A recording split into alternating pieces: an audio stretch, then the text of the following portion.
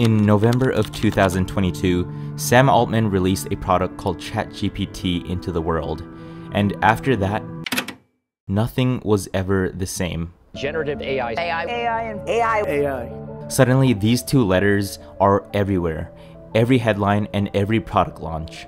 Two letters that used to mean almost nothing to people now carry the weight of the entire tech industry. But here's what's interesting. While we've all been mesmerized by chatbots and image generators, Sam Altman has been planning for something else entirely, something that makes ChatGPT look like a toy.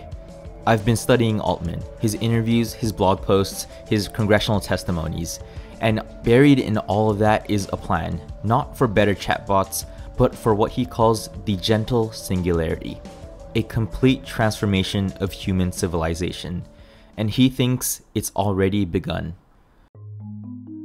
To understand Altman's plan, you have to understand how he thinks. In 2015, while running YC, Silicon Valley's most prestigious startup accelerator, Altman wrote something that at the time seemed almost absurd. Development of superhuman machine intelligence is probably the greatest threat to the continued existence of humanity. This was 2015, 7 years before ChatGPT, when AI was not even known to the masses yet. But Altman saw something others didn't, not just the technology, but the trajectory. AI has the potential to eliminate nearly all human suffering in the next couple of decades. And in 2019, he made a bet. He left YC, left being one of the most powerful positions in Silicon Valley, to run a non-profit AI lab that most people have never heard of, OpenAI. And 4 years later, ChatGPT became the fastest growing consumer application in history, 100 million users in 2 months. But here's what most people don't realize. ChatGPT was never the goal. It was just the beginning. In January of 2025, Altman said something that should have been front page news everywhere. We are now confident we know how to build AGI as we have traditionally understood it. His timeline has compressed dramatically. In 2023, he talked about AGI in terms of decades. By 2024, years. And now, he says 2025, we will see the first AI agents join the workforce. And he was right. We are already seeing it with companies like Motion and Relevance AI that are making it incredibly easy to create agents that can do work for you. But to understand why he's so confident, you need to understand 3 observations Altman has made about AI scaling. First, the intelligence of an AI model roughly equals the log of the resources used to train it. More compute equals more intelligence, predictably and continuously. Second, the cost to use that intelligence falls about 10 times every 12 months. Not Moore's law 2 times every 2 years, but 10 times every year. And third, the value of linearly increasing intelligence is super exponential. What cost $10,000 a year ago costs $1 today. What takes a human a week, an AI might do in minutes. And Altman isn't talking about the future anymore. He is talking about now. But here's where Altman's vision gets really interesting. Because he's not talking about AI replacing workers. He's talking about something much stranger. You can make any piece of software you want. Because you just ask an AI in English, you say, I got an idea for an app, make me this thing. And the whole thing just happens. So that's a win for you. Maybe it's a little bit of a loss for me. I think it's kind of cool for the whole world. With natural language, you can say, this is what I want. And it goes off and writes the code for you. Virtual colleagues, AI agents that don't just answer questions, but actually work.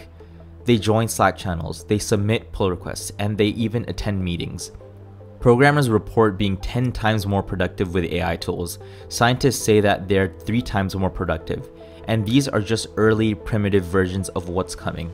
As Kevin Whale, the chief product officer of OpenAI puts it, the AI models that you're using today is the worst AI model you will ever use for the rest of your life. Altman believes AI will compress 10 years of scientific progress into just 1. Think about that. Every decade of advancement, cancer research, climate science, and physics compressed into a single year. It sounds impossible until you realize it's already happening. AI systems are discovering new antibiotics, predicting protein structures, and solving mathematical theorems that stumped humans for decades. And this is before AGI. Which brings us to the economics, because Altman isn't just predicting technological change. It does in fact look like we're about to deliver on intelligence too cheap to meter. We've been able to drive down the cost of each unit of intelligence by more than a factor of 10 each year for the last 5 years. Looks like we'll do that for the next 5 years too, maybe even more. Intelligence too cheap to meter. A future where AI is so abundant and inexpensive that it actually becomes inefficient to measure the cost of each unit of intelligence used, and it basically becomes free to use and no longer requires individual measurement or payment. His solution isn't universal basic income, it's something he calls universal basic compute. I wonder if there's better things to do than the traditional conceptualization of UBI. I wonder if the future looks something like more like universal basic compute than universal basic income. Everyone gets a slice of the newest model's power. You can use it, sell it, or donate it to cancer research. You own part of the productivity. But here's what's fascinating. In April of 2025, Altman tweeted something unexpected. I think this is going to be more like the Renaissance than the Industrial Revolution. No factories and steam engines, but a flowering of human creativity and thought. AI as a tool for intellectual and creative enhancement, not just productivity. But that raises a question. If AI does the work, what do we do? This is where Altman's vision becomes almost religious. Because OpenAI isn't trying to build a better chatbot. They're trying to build what Altman calls a brain for the world. OpenAI is a lot of things now, but before anything else, we are a super intelligence research company. The path as he sees it has 5 levels. Chatbots, that's level 1 where we are right now. Reasoners, level 2, like their O1 model that can think before responding. Then agents, innovators, and finally, organizations. AI that doesn't just work for companies, but essentially becomes them. His timeline for superintelligence? Thousands of days. 6 to 9 years. By 2035, he says anyone should be able to marshal the intellectual capacity equivalent to everyone in 2025. But here's the thing about exponential curves.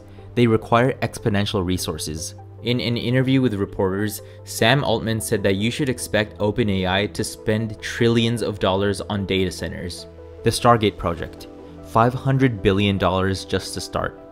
Partnerships with Microsoft, Oracle, and SoftBank. Data centers the size of cities. Energy consumption that would power nations. Altman's willing to spend 1% of the world's entire electricity training AI. He's investing in nuclear fusion, clean energy, and anything that can feed the exponential hunger of AI. Because in his mind, the equation is simple. Computational power equals intelligence. Intelligence equals prosperity. And prosperity equals everything. But here's where Altman's vision gets complicated, because the man who warns about AI's danger is also racing to build it as fast as possible. In 2023, he told Congress the regulation of AI is essential. He called for licensing regimes, safety requirements, and government oversight. By 2025, he warned that requiring government approval would be disastrous for America's lead. The focus shifted from safety to competition. Ensure safety, but move at high velocity. Altman's trying to thread an impossible needle, and he knows it. So who is Sam Altman really? A techno-optimist, he calls himself, a science nerd, someone internally driven to make something happen in the world. He's about to become a father, and when asked what he wants for his child's future, he said, Abundance was the first word that came to mind. Prosperity was the second. In November of 2023, OpenAI's board fired him. For 5 days, the future of AI hung in the balance. Nearly every OpenAI employee threatened to quit if he didn't return. And he came back changed. I certainly wish I had done things differently, he said. I'd like to believe I'm a better, more thoughtful leader today. The experience seemed to crystallize something for him. Not just the importance of AI, but his role in its development, the face of AI, the architect of the future, whether he wanted it or not. Which brings us to Altman's ultimate vision, what he calls the gentle singularity. Not a sudden rupture in human history, Not Skynet or the Matrix, but a gradual transformation. Bit by bit, he says, the merge happens slowly. We're climbing the exponential curve right now.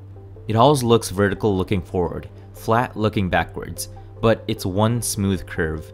We're already on it, and it's already changing. He's not talking about better smartphones or faster internet. He's talking about the end of scarcity, the beginning of something we don't even have words for yet. We are past the event horizon, he recently wrote.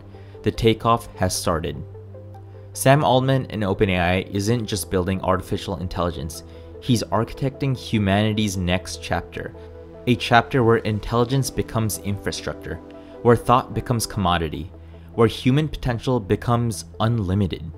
Whether his timeline is right, whether his vision is achievable, or whether we should even want what he's building, these are open questions. But one thing is certain, Sam Altman has positioned himself at the fulcrum of human history. As Airbnb CEO Brian Chesky said, I think Sam is obviously like a once-in-a-generation founder. The decisions and the future he imagines, they will shape not just technology, but the trajectory of our species.